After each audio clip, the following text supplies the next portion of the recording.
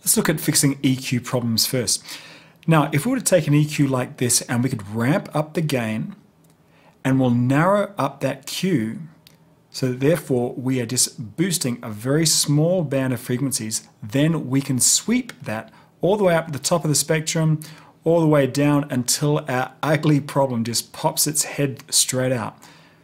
Once it's popped its head out and we've identified it, then we can take the gain and we can pull that down to get rid of that problem. Now I've put that little gremlin in kind of, you can see he's still there. It's not like you can get rid of him completely, but with a narrow enough Q and the right type of problem, you can really get a lot of these problems, just suck them right out with a very narrow band EQ. Let's look at a practical example. Okay, let's look at EQ problems first. I'll play this song, and boy, can you hear that big hum.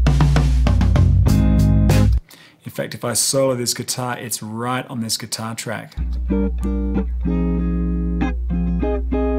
Now, if you're listening on little tinny laptop speakers, you may not be able to hear that hum, but if you're listening with headphones or through some decent speakers, you'll hear there's a nasty hum on that guitar. So we can use the technique that we learned just a little while ago by turning on this EQ. And what I'll do is turn it on this band here. Do you remember what we did?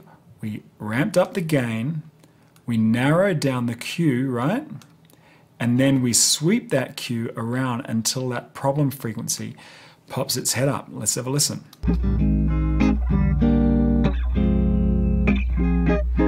you hear how we're sweeping through that?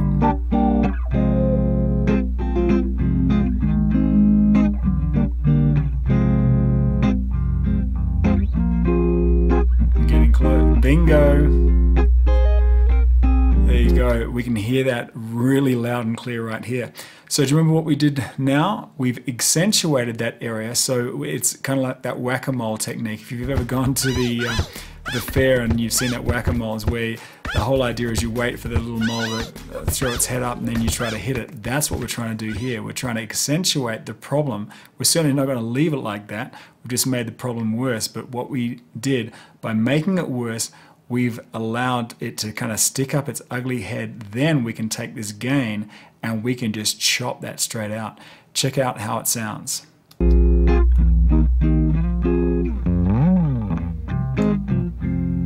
It's taken a lot of that out. Check it out. Here's with it in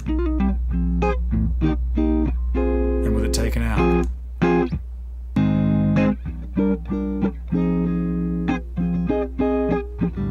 So the trick to fixing problems in your frequency spectrum, and it could be something like a nasally quality in a vocal, maybe a boominess in a floor tom, to maybe in this example, which was a hum on a guitar track.